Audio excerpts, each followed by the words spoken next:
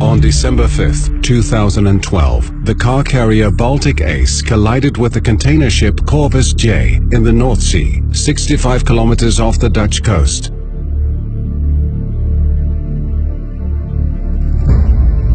The Baltic Ace sunk within 15 minutes. 13 of the 24 crew members survived the accident. The 150-meter-long, 25-meter-wide wreck lay in one of the world's busiest shipping lanes, which provides access to the port of Rotterdam. In 2013, Rijkswaterstaat investigated what to do with the Baltic Ace. The wreck hindered a swift and safe passage for marine traffic. In addition, potentially dangerous substances from the wreckage and from the 1,417 cars on board might be released into the sea. The wreck contained nearly 540,000 liters of oil in its tanks. Only complete removal of the wreck could eliminate the risks to the environment and to the marine industry. In March 2014, Rijkswaterstaat commissioned affiliate partners Boskalis Nederland BV and Mammoet Salvage to ensure a clean seabed before December 31, 2015.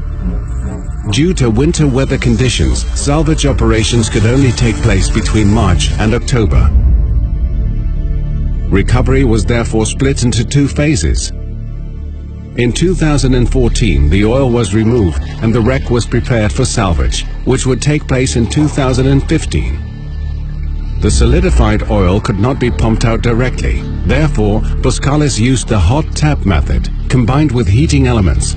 The oil in the tanks was first heated, after which it was pumped out. The oil removal was completed within 2 weeks. In total, more than 456,000 liters were removed from the accessible tanks. The wreck was then prepared for removal. Divers cut holes into the hull to prepare it for lifting. They could also inspect the wreck from the inside. These deeper investigations revealed that the Baltic Ace's constructions were so damaged that it was not possible to lift the wreck in 6 large sections as originally planned. In the winter of 2014, salvage plans were adapted to accommodate the conditions of the wreck.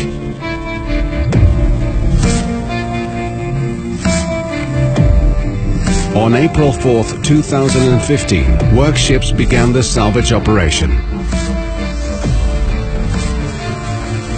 A special wire cutting system was used to cut the Baltic Ace into 8 sections. Using cutting wires 80 to 120 meters long, the wreck was cut with great precision.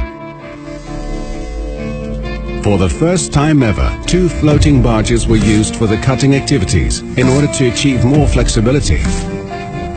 To accommodate the motion of the waves, Boskalis developed a special heave compensation system for the cutting wires.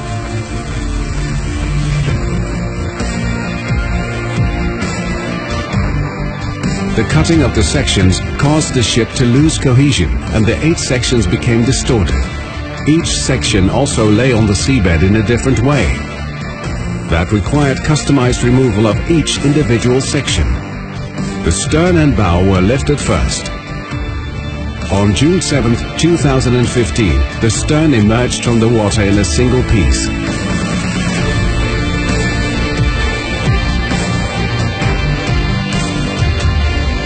The bow, the heaviest piece at 1,500 tons, followed 12 days later.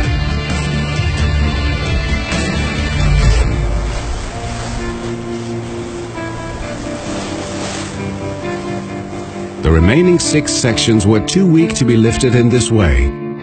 The lower parts of the ship were lifted in one complete section.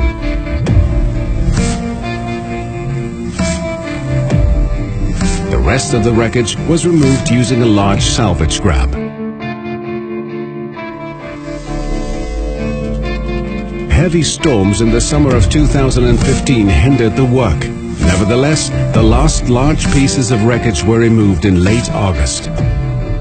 In order to deliver a clean seabed, the salver also had to remove all of the debris and loose auto parts. The seabed was checked using various scans. Based on these scans, divers removed the last remaining parts.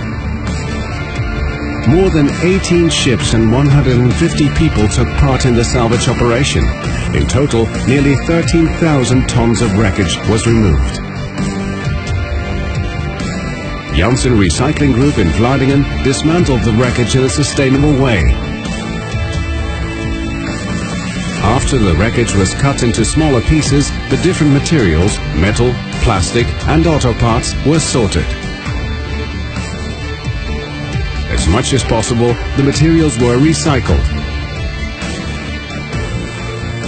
The seabed was clean at the end of October 2015, 2 months before the deadline of December 31st.